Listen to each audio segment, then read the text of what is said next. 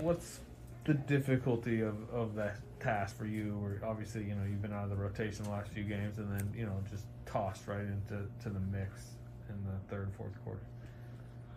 I think the only difficult part is just having the desire to play. I love this game. This is my life right here.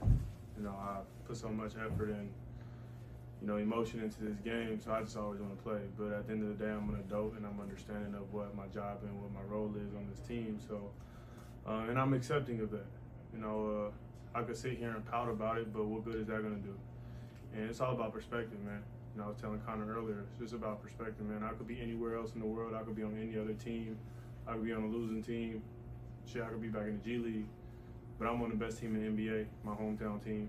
I get to play with Hall of Famers. It's perspective, man. So, I mean, yeah, I want to play more, of course. Everybody wants to play. But shit, at the end of the day, as a grown man, you got to wake up and do your job. And that's what my job is. My job is to get my team a spark off the bench. And whenever I'm needed and my number's called, I got to perform. So, just staying ready, man. That's not difficult at all. I've been through tougher stuff in my life, so it's perspective. I talk to my family, man. I get to sit here and I get to live out my dream. And I got a call from my brother actually yesterday. Not to go into detail, but it was a very serious call, life-changing call for my family. And so, I'm sitting here and sometimes upset that I don't get to play, but my family my brother who's that close to me has to deal with real life shit, and here I am complaining about basketball.